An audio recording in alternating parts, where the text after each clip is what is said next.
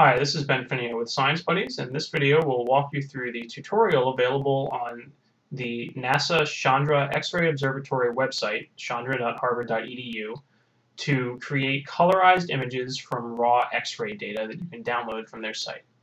So the first thing you need to do is select images that you like and you want to work with, download the raw files from the site, and find out how to do that in the written directions for this project, which you can access from the description of the YouTube video. Once you've downloaded those files and installed the new image manipulation program, you can open them by going to File, Open as Layers, navigate to the folder where you've saved them, select all three layers by holding down the Shift key and clicking, and then click Open. And for now, you can just accept the default values with these little windows that pop up. Just hit Open to open all three layers. Now, you'll get three layers in your image, as you can see over here on the right. And if you look at the center, you'll notice that this looks very dark. Now, the first thing you'll need to do here is go up to Image, select Mode, and then RGB. This changes the entire image to a color image. RGB stands for red, green, blue. From a grayscale image, this is what will allow you to add color later. The next thing you'll need to do is, you might have noticed briefly when it was loading that you could see the other layers flash, but right now each layer is opaque, so the top layer is covering up the other two layers, which you can tell if you click the eye icons to make the top layers disappear. You can see the layers beneath, but you can't see all three.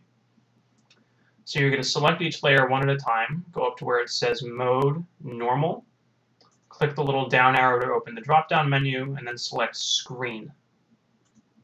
And you're going to do this for each layer, and that makes the layers somewhat transparent so you can actually see all three at once. Now, the next thing you're going to do is where you actually get into the fun part of adjusting the image, is turn two of the layers off. You can decide which one you want to work with. I'm going to turn the top two layers off and select the bottom layers. Now that's the only one I can see. Remember, you turn layers on and off by clicking the little eye icon next to them. And now I'm going to go up to Colors, Levels, and this brings up the level adjustment tool that you can use to adjust the brightness and darkness of different regions of the image. So what this shows is a histogram of the number of pixels at a certain brightness in the image. So you can toggle between a linear histogram and a logarithmic histogram. Usually with these images, the logarithmic one is going to make it easier to see. So basically, what this image is saying is that there are very many dark pixels and then fewer and fewer bright pixels as you see the y-axis of this graph go down as I trail off to the right. And that makes sense. If I look at the image here, there are a lot of dark pixels and very few bright pixels. And you can adjust how these pixels look by clicking on this little middle triangle on the slider bar and dragging it back and forth. So you can see that on one extreme, if I drag it all the way to the right, the whole image becomes completely dark. If I drag it all the way to the left, the image gets very bright and noisy. So you probably want to be, and then if you can't remember where it was to begin with, you can hit Reset Channel, and it'll bring it back to the middle. Now, what you might have noticed as I was dragging that back and forth is that these two bars next to each other here, the top one is changing colors. So initially, they look the same, but as I move this slider bar, you can see the top one changes. So what these two bars are showing is how the value of an input pixel is mapped to the value of an output display. So initially, say if I move this slider over to the left, the pixels that are very dark will then become somewhat lighter. So even though they were initially too dark for us to see, by moving this slider, you can force the screen to display them a little brighter and bring out some detail in the image. But if you go too far, then you're making even the very dark pixels very bright, and you can ruin the image. So you can drag this back and forth until you find a comfortable value where you think the image isn't too grainy, but you can also see a nice amount of the detail. You can also, there are some more settings here you can play with, some additional triangles you can drag around, but for starters, you're probably just going to want to move this middle one. But you might also, instead of moving the slider on this histogram, try clicking the Edit These Settings as Curves button. And what this does is bring up a graph that's just a different way of displaying the same thing, where on the x-axis here, you have a line representing the input pixel value, and on the y-axis, the output display value. And right now, this is just a straight line, so a white pixel will look white, a black pixel will look black, and then each grayscale value maps to an equal grayscale value. But you can click on this curve and drag it and get the same effect that you would have gotten by moving that little slider around on the previous window. So you could do all sorts of funky things and add different points to this curve to move it in different directions. And then, of course, if it gets confusing, you can always just hit reset and bring it back to the initial shape. So I'm going to cancel out of that and just go back in to levels and just adjust this middle slider a little bit to help bring out some of the brightness in that image without making it too grainy. So I think I'm good about there. And now I'm going to do the same thing. I'm going to turn that layer off, go to my middle layer, again, go to Colors, Levels, adjust this slider a little bit. I don't want to go too far. Maybe about right there is a good amount of brightness. And then turn the last layer on, do the same thing, go to Colors, Levels, and that one gets grainy kind of fast, so I want to find a nice balance, maybe about there. Okay, and now, if I turn all three layers back on, you can see this is much brighter than my original image, but it's still kind of grainy. So the next thing you'll want to do is apply a smoothing algorithm to help get rid of some of these grainy pixels. So again, you're going to turn layers off and do this one layer at a time. Make sure you have the layer you want to work with selected. Now you're going to go up to Filters, all the way to the bottom, Gmic. This is an add-on package that you installed. You have to follow the directions on the Chandra website to do this. Click on that, and this brings up a list of a lot of different filters, way more than you're going to want to tinker with to begin with. Instead, just navigate down to where it says Repair, and then click on Smooth Anisotropic. So this filter has a bunch of different settings. You're not going to need to tinker with these at first, but you certainly can in the long run see what changing them does. But you can just use the default settings for the first time. And if you go over here in the preview window, notice there's a little preview checkbox I can click. And this might be kind of hard to see in the video, but you should be able to see it on your own computer screen. When I preview the filter, the image gets a little less grainy and looks smoother. So I'm just going to let it go ahead and use the default settings and hit Apply.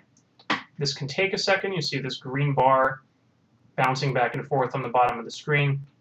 It's taking time to do a lot of calculations to actually perform that on the image layer. So I'm going to hit OK.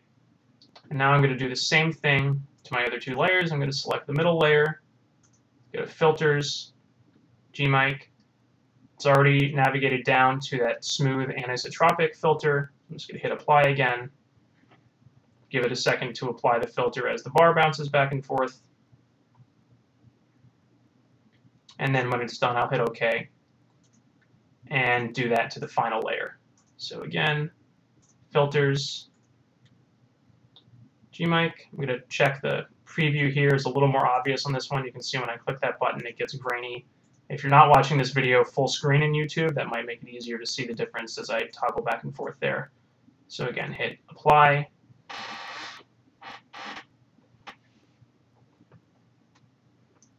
Wait for it to finish, and hit OK. So now this image should be a little less grainy than what I had before I ran that filter. Again, you can run the filter more than once, or you can tweak the settings on the filter to change the smoothness you get out of running that filter. Now, finally, the really fun part is adding color to the image. So again, I'm going to turn two layers off, go down to my lowest layer, to Colors, and select Colorize. And this brings up a window with three different slider bars: hue, saturation, and lightness. So in colloquial terms, hue is what's actually going to change the color. So you can see as I slide this around, I get different shades of red, green, blue, magenta, kind of a cyan. So the tradition with these photos is usually to use red for the lower energy X-rays. So since this is the lowest energy band corresponding to the lowest layer, I'm going to move this all the way to the left to get red. And then you can adjust the saturation and lightness values. So again, I'll just show you what this does, moving it all the way from one end to the other. You can see moving it all the way to the right gives you a very rich, saturated red. all the way to the left makes it completely gray. So I'm going to go for, I'd like a nice vibrant red, move it over to the right a little bit.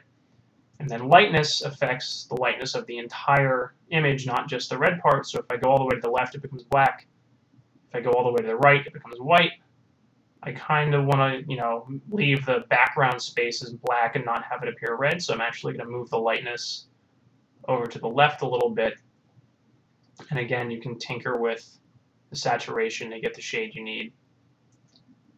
Okay, and now I'm going to go do the same thing to the middle and high layers using green and blue respectively. So I'm going to click on the middle layer, go up to Colors, Colorize. I want to get a nice green with this one.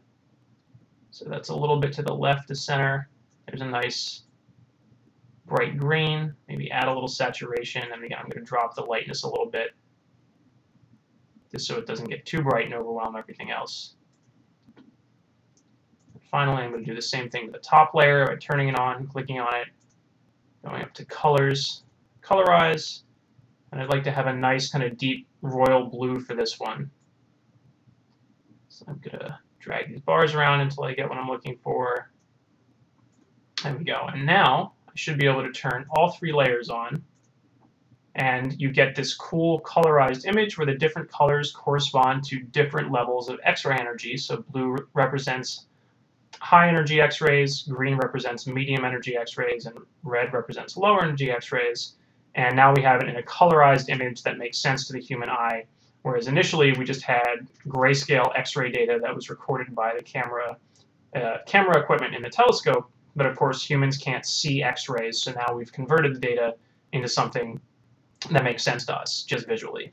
So in this project, you're going to pick your own images from the NASA website and work through this process yourself.